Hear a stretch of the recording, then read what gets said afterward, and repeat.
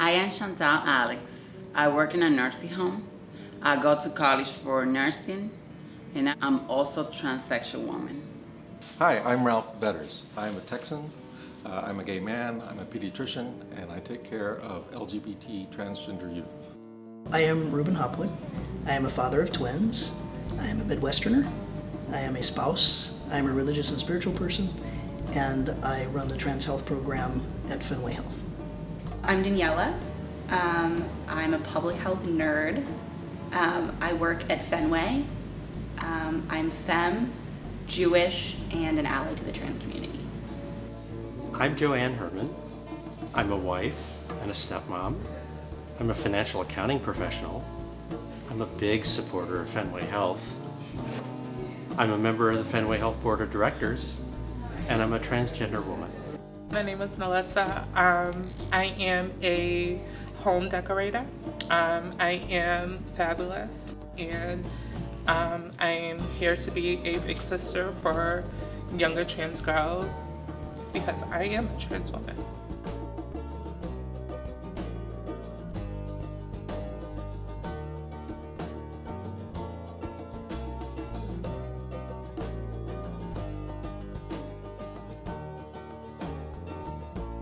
When I started work at the Borum, we already had a pretty significant practice supporting transgender youth, and it's continued that way since we've become part of Fenway Health. There's a support and a commitment from the medical team, the behavioral health team, our patient services team, all of us together trying to make sure that we're able to support youth as they try to define and express their gender in the way that makes them safest and strongest and happiest.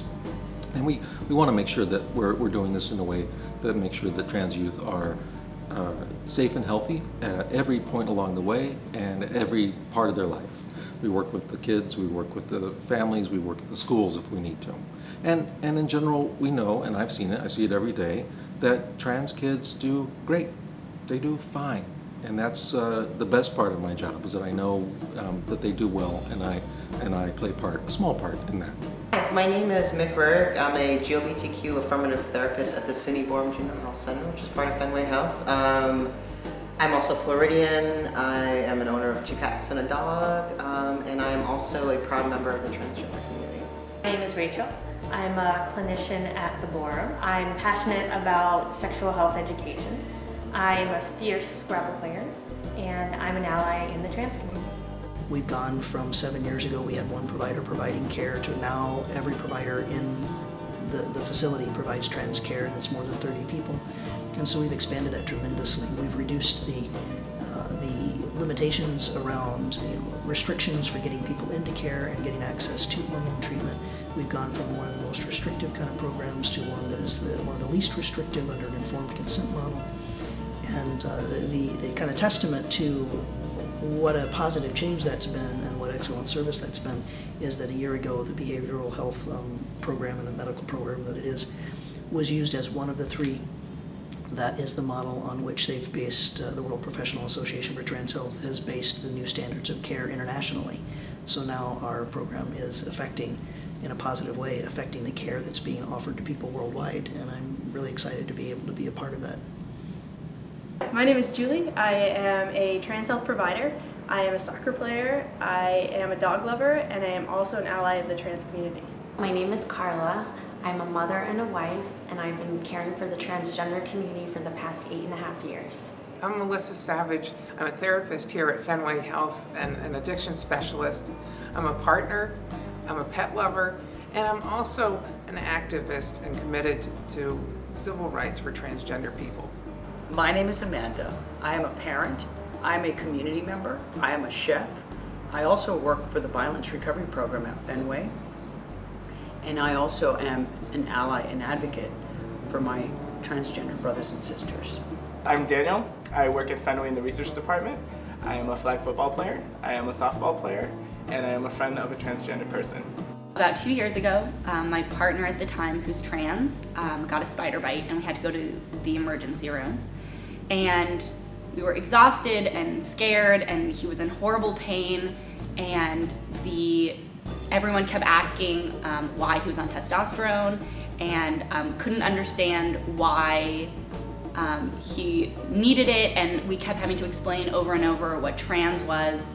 And in this moment, when we just needed medical care and support, we were educating healthcare professionals, and it felt really scary and really unfair. It makes me feel really good to work at a place where patients don't have to explain what trans is to their doctor.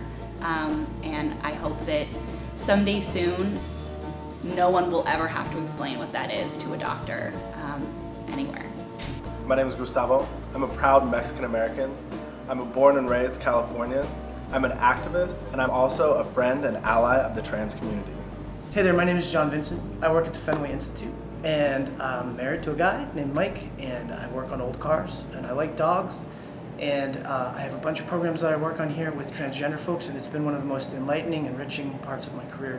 A lot has been happening for transgender people since I've been on the board, and it's almost as if my mere presence on the board is allowing staff to go ahead and propose those projects and services for trans people that they've been thinking about, and for management to go ahead and incorporate those things into their plans. One of my colleagues recently had the opportunity to review the plans for the new mammogram area that's going to be available at Fenway shortly.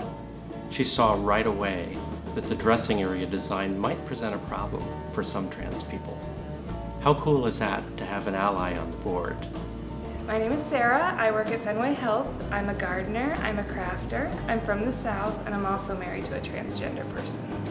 Well, my previous job was Bank of America Corporation office. And when I was ready to transition in the workplace, I went to HR and I had a conversation with them about changing my identification and also changing my name usage. You know, pronouns going from he to she. And you know, they weren't accepting my identity, or they weren't, you know, open-minded to me being changed into Nalissa. I'm so happy that we have a place like Fenway Health where it's more open-minded and it's more like comfortable to be yourself. Everyone loves you for who you are, whether you want to be he or she. Like, everyone is just okay with it, and I guess that's what the beauty of working for Fenway Health is. So I guess I'm blessed. So. My name is Sari, and I am a family member and a brother. I am a researcher, PhD student. I'm a proud member of the life skills team. I'm a total nerd, and I'm also a trans guy. My name is Amelia Dunham. I'm a study coordinator on the study life skills at Fenway, and I'm also a commissioner on the Mass Commission on LGBT Youth. My partner and I have a beautiful cat, Cleopatra. I love musicals, and I'm also a trans woman. So basically, when I started working in a nursing home, before it, I was a little scared to go and apply. And they actually called me when they see my resume. They called me, like right after that. They say, oh, we need you here. So I went. In the beginning, it was a little, you know, scared for me with the people, because I respect everybody, so they respect me. And I didn't have any friends in the work, but now I'm one of the most popular girls. My life as a trans woman, it's been a pleasure because my family supports me a lot. I have a little brother who loves me so much. He called me sister all the time. My father, my mom, they all great, all my family. I also have like a second family, which is life skills in Fenway community. Because when I'm there, when I'm, you know, with those people, I feel like they're my family too. They appreciate the way I am, you know? I want people to know that when you don't be afraid about what you like or like whatever you want to be in life, because it's no hard when you know what you want and you go for it, you know? Because there's a lot of people like, oh, I'm different, so people's gonna be judging me and everything. No, it's about you. For me, my transition was the best thing that I have ever, because it made me feel like this is me, you know? This is me.